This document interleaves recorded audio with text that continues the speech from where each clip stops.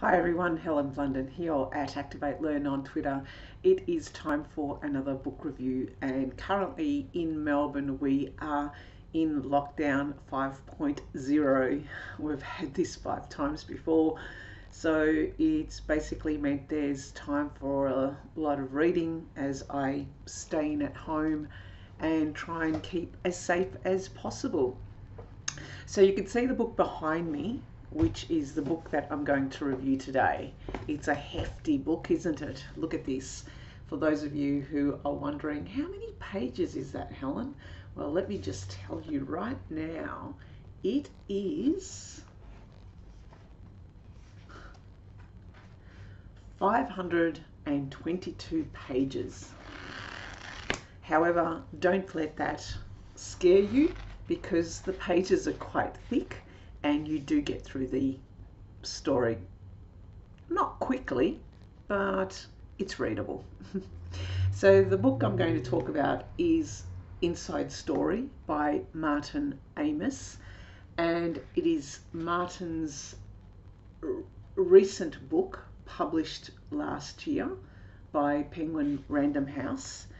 And I have to mention that I have not read any of Martin Amis's books at all, and the people that inspires him and he writes about in here, especially the likes of Kingsley Amis, his father, Saul Bellow, and Philip Larkin, the poet, I've not read any of their work.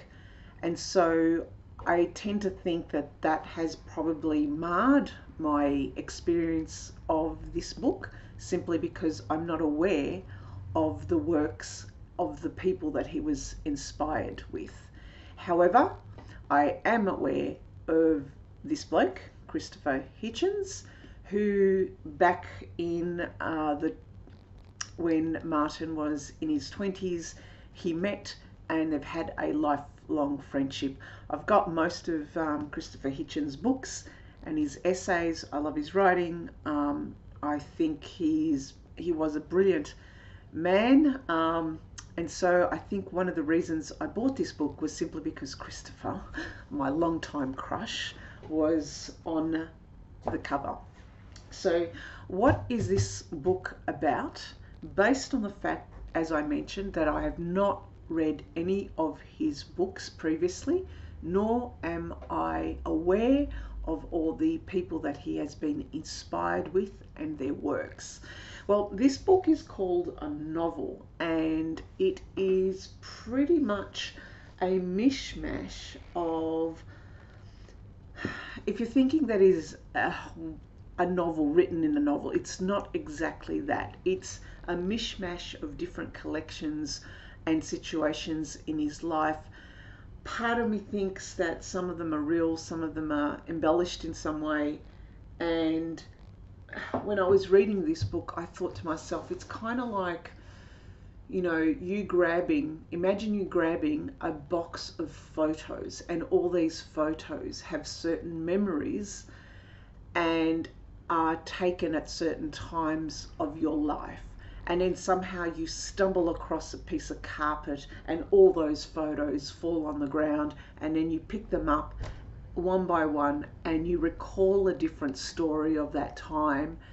And some of them might not be in order, some of them might be embellished, like I mentioned, because your mind over the years has changed that memory.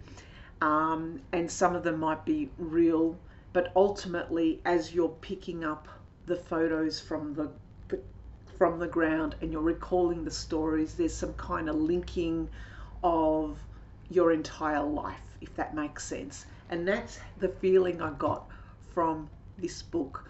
Martin introduces us to his life and he welcomes us into his home, and he grabs our coat and he invites us to come in, grab a drink and sit down, where he then talks about those various elements of his life, and they're somehow tied in with the people that inspired him. Everyone from him growing up with his famous writer father, Kingsley Amis, also his inspiration with Kingsley's second wife, who was also a novelist, who then got him into writing as well.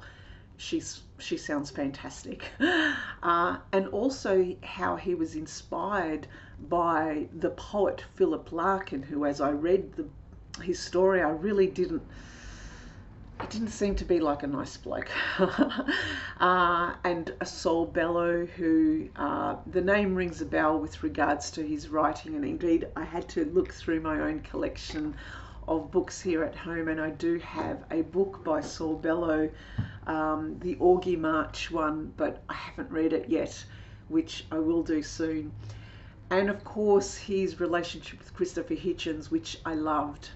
And so what we get here is a collection of a mishmash of those little stories and snippets of memory pieces, linked also by his thoughts about 9/11, his thoughts about French people, his thoughts about Nazism, his thoughts about terrorism, and also the different people that came into his life. And one of the biggest, I guess, influences, or we get a story of his loves, and right at the beginning we learn about Phoebe Phelps, who his first love, who was an escort. And again, the more I read about her, the more I just think, oh my God, what kind of a character was she? You have to read the book to kind of see that yes, he loved her, and yet she had her own demons that she had to deal with. And then years later, he meets her in her 70s. You've got to read the book. I don't know. And these are kind of the times where, as I was reading it, I thought, is this real? Is this not? If I was someone's lover, a writer, and they wrote about me in this way for so long, would I be happy about this or not? Anyway, regardless, the stories in here were really interesting in the sense that they made me think about, I really like the stories with Christopher Hitchens simply because it made me glimpse into how that relationship worked, what they talked about. And I really look forward to reading this book every night, because it kind of felt that I was an observer into the discussions between Hitchens and Amos. And part of me was just kind of thinking, it's kind of like still having Christopher Hitchens around, if that makes sense. And it gave you a glimpse of him as a person, but yet at the same time I felt it wasn't really openly divulged, which is okay. As a writer, you don't have to give everything. It was incredibly sad, the story about Hitchens and what Amos called the death watch. And there were a couple of times I started kind of tearing up as well, because he portrayed, when someone is going through a really tough time in their life, like cancer treatment, and many of us have gone through that, we're kind of recalling those situations, the death watch, the kind of like the numbness that we have to go through. And this was just talked about in the book. Look, the other parts of this book that I really liked was his chapters on writing. And you know me, a lot of people already know how much I've written and shared about this concept of working and sharing your work out loud. I love this concept of people sharing how they do things or the process of their work. And so Martin Amos sharing the process of how he writes was also very interesting. There was a chapter in this book right at the end about the act of writing, where he recalls a story where he was watching, along with his father, a documentary on TV about a poet going on his just normal everyday life, and him being, I guess, very curious, not Martin Amos, but this poet, and then Kingsley Amos and Martin Amos having a laugh about this bloke being curiously, just continuously curious about life, and them laughing about this particular person.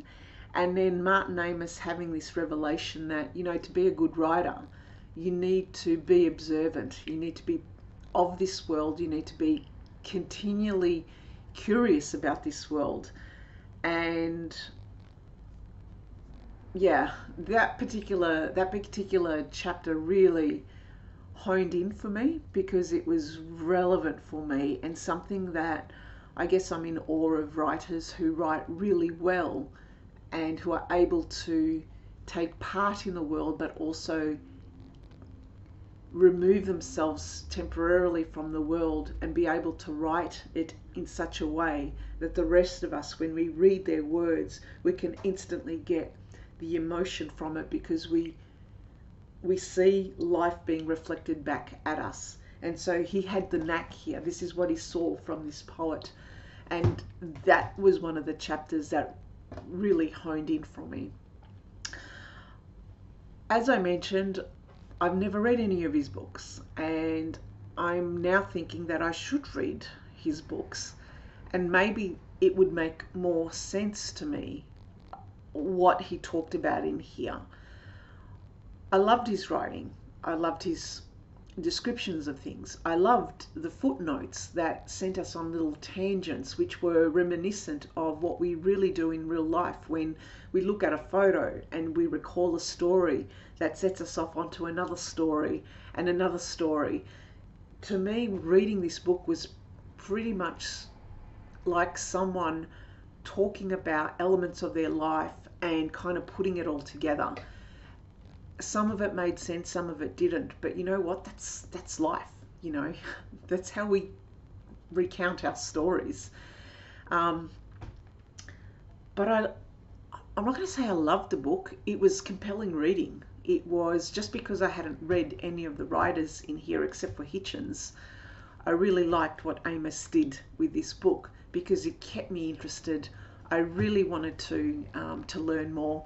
I love the little poetry snippets. I love the little tangents. I love the footnotes. And I love the recollection of stories because that to me is life. Life doesn't have to be a nice, fluid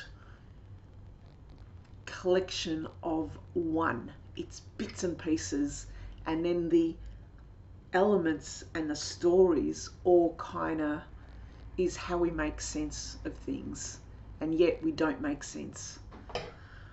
It's a very mixing review, isn't it? But look, I would recommend this book, and let me know what you think. Have you read any of Martin Amos's books? Which one should I start with? Anyway, thanks for listening and thanks for watching. Bye for now. Oh, if you're thinking what my next book is, it's Graham Greene's Travels with My Aunt, which so far I'm on chapter 7. It's hilarious.